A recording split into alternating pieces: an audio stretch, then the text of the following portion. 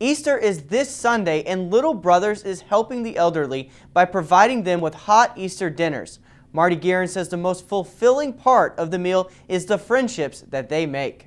An important point of what we do is in our name. It's friends. You know, we're not there to be social workers. We're not there to take the place of any direct service thing. We're just there to be a friend. I describe it as walking through the doorway into the rest of my life.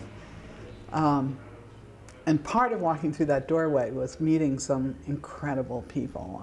An old lady who was so totally twisted with arthritis that she couldn't feed herself or take care of herself. And yet that woman taught me more about self-respect and dignity than I've ever learned from anyone.